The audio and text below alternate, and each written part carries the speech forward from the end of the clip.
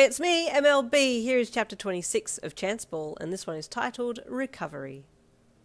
The hall went deathly silent as the two continued to square up, but Dabi knew that he had your dad by the balls, so stood his ground. Finally, your dad released a loud exhale and let his fists relax, stepping back before turning and storming back to where your mum was waiting, and Dabi continued down the hall and waited outside your room, wanting to give you and your parents some time together before he went in. "Hi," you said with soft apprehension as your parents entered. "How are you feeling?" your mum asked with a gentle, concerned smile. "I'm okay," he replied quietly. I think everything's going like it's supposed to," you added sheepishly, glancing at your dad, who hadn't spoken to you yet. He nodded stiffly and looked down. "Yin," he said in a deep voice, making you tense at his tone. "Use your brain next time." You fought the urge to scowl and just hummed instead. How insensitive can he be, you thought with annoyance. "Dabi's here," he added, and you flinched as he turned towards the door. "Dabi!" he called sharply. "Come in." Your eyes fell to the doorway, and your man appeared, his brilliant turquoise eyes falling softly on you as he entered. "Got the whole crew here," he commented dryly with a half smirk as he shoved his hands in his pocket and walked over to the bedside. You let out a sigh of relief as he stopped by your head, and you reached out to hold his hand, desperately wanting to give him a kiss but refraining because your parents were there. "I got into Kappuru," Dabi suddenly said, looking from you to your dad, and you gasped with excitement. "You did?" you screeched. "Oh my god!" "We're getting a place together when Yin gets accepted too," Dabi added, giving zero hex about appropriation of timing with comments. "Jeez, Dabi," you snapped. "Did you have to say that now?" "No time like the present," he replied calmly. "Best fight the bull when it's fresh," he added, looking at your dad. You hesitated a glance at your father, who looked thoroughly pissed all over again. "Aren't you supposed to wait till the bull is nearly dead before taking it on?" you deadpanned at Dabi. "Only pussies do that," he replied lowly, as he stared your dad down. Mum, could you please prepare for my funeral?" you said in a dead tone at her. "For personal reasons, I'll be now passing away." Your mum sighed heavily. "Listen," she said, grabbing your dad's arm. "You," she punctuated, commanding his attention, "go outside." "But I didn't do any—" "Go outside," she said in the sternest voice you'd ever heard her use. Then she turned to Dabi. "And you too," she snapped. "Get outside." Dabi smirked and glanced at you from the corner of his eye. "Mum's spoken," he commented to you before pushing off your bed rails. "I'll be back." Meanwhile, your father was acting like a spoilt 5-year-old and was trying to argue with her. "It's him," he pouted, pointing at Dabi. "He's the one who's ruining this family." "No, you are ruining this family," she snapped. "Now get outside and sort yourselves out," she said, pointing to Dabi again, who had casually strolled to the door and was waiting for your dad. Your father huffed loudly and stormed up behind Dabi, clearly upset at how your mum had handled him. "Fudge, ice cream's nice, isn't it? I wish they had some here," you blabbed, covering for your swearing as best you could. "He's a child," your mum grunted angrily. "Now, let's talk." "Oh no," you whispered.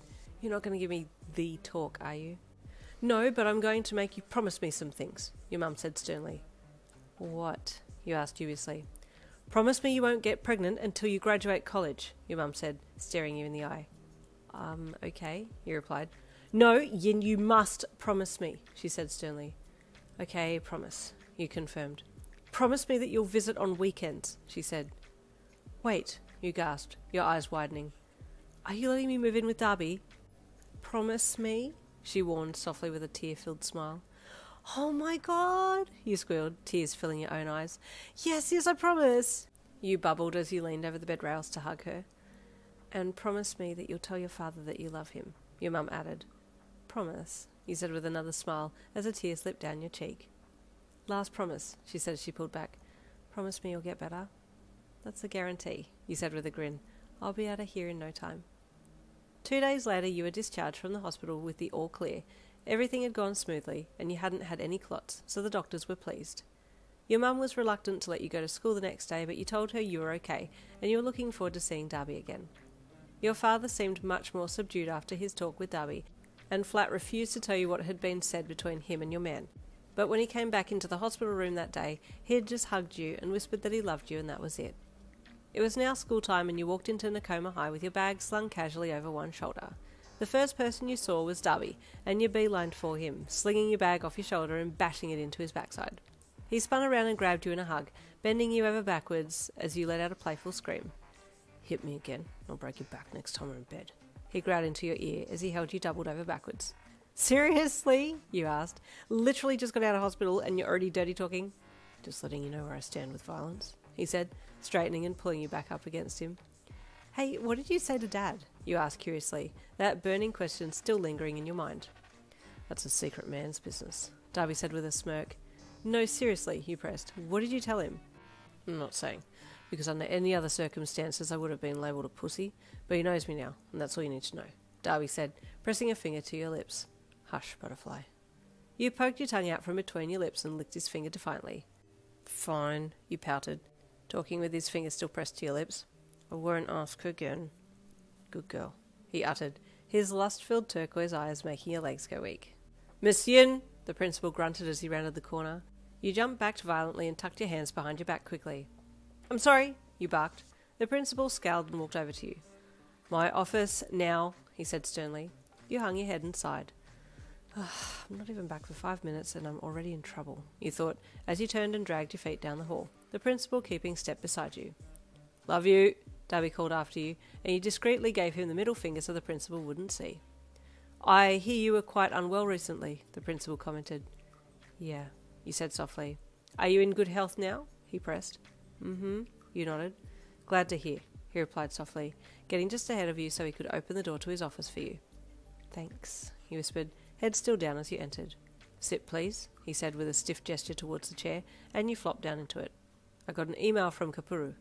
Oh my god, oh my gosh, you said quickly, as your eyes flicked up and met his. And they would like to see you for an interview, he said with a gentle smile. Really? You gasped with excitement. Oh wow, when? Monday, he replied. If you pass the interview, you will get the scholarship. Ah, you exclaimed loudly. Okay, oh wow, okay, thanks. Is that all? I need to call Mum. That is it. I will forward the email to your parents, the principal said. Congratulations. Thank you, you said with a giant smile, standing up and heading for the office door quickly. You exited, and as soon as the door shut behind you, ran down the hall, heading for Dabi as fast as your legs could carry you. Hey, poop for brains! You hollered down the hall when you saw Dabi chatting with Kuro. She means you, Kuro deadpanned at Dabi. Shut up, of course she means me. Who else would get such an amazing nickname? Dabi said sarcastically to Kuro, before turning to you. What do you want, pain in the ass? Dabi hollered back to you. You grinned from ear to ear and started sprinting down the hall towards him. Don't run, you female dick, you'll fall over, he shouted, crouching a little and putting his arms out, ready to catch you. I got an interview, you screamed as you launched into his arms. I can't hear you because I'm deaf now, Dabi said as he spun you around. An interview with who? Kappuru, you idiot, he giggled excitedly. Hell yeah, when? Dabi asked as he hugged you close. Monday, you replied as he set you down on the floor again. Congrats, Kuro said from behind you. Thanks, dude, you said with a smile. You taking this dropkick with you? Kuro asked, nodding at Dabi. He already got in, the prick. He cheated, you said, playfully smacking Dabi on the chest. Yeah, stole the answer sheet and got in. Dabi deadpanned sarcastically at Kuro. Because you can totally do that. She's just mad that I'm smarter than her. You punched him in the guts. You are not, you commented, poking your tongue out. Dabi playfully tried to bite your tongue and Kuro groaned. It's like 3 a.m. on adult sites and your balls deep in some weird stuff, like tongue-biting kink with animalistic grunts, he said, making fun of your somewhat sexual playfulness. That's your top search, Dabi leered at him. Screw you, Kuro replied with an amused snort. And you're my top search, you hooker. Boys, you're both weird, okay? Can I go home now? You monotoned. Only if you take me with you, Dabi leered. Kuro, which way is it to horny jail? You asked the tall volleyballer. Don't ask me, wouldn't know, Kuro replied as he turned and headed off to his first class. I honestly think we're too good for this school, you said to Dabi with a smirk.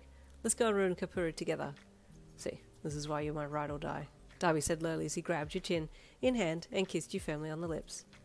Can I be your ride and die? Just drive me off a cliff, you said. Oh yeah, baby, we have too much life left to live, he said, dragging your body in for an all-encompassing hug. The way he hugged you made you feel like, although what he had said was meant to be playful, he actually meant it on a deeper level. That night, your mum cried. She was excited that you'd gotten the opportunity for an interview, but it also meant that there was a high chance that you might be moving out with Dabi. She liked him, sure, as much as any parent could, but she also knew nothing about him, and she didn't like that. Yen, she called out later, after having fixed her makeup to cover her puffy eyes.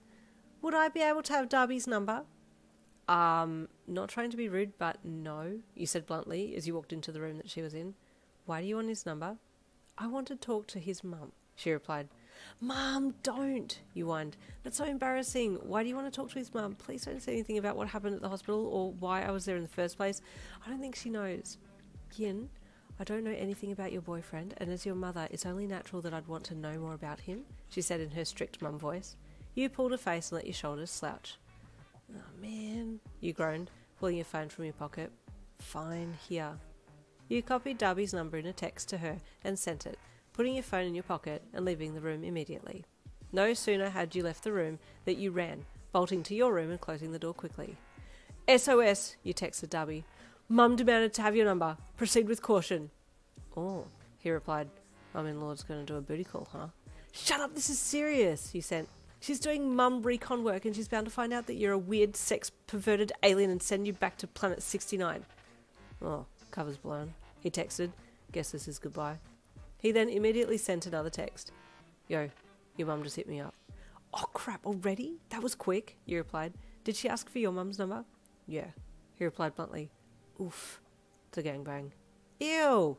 Mum, ex-daughter, ex-son. That's not even correct, what the heck? Get it. You're so weird. Are you giving her your mum's number? Yeah. What? You texted in capitals. No, why? I got nothing to hide. He texted you. Love me or hate me, I am who I am. And there ends chapter 26. Stay tuned for chapter 27 coming tomorrow.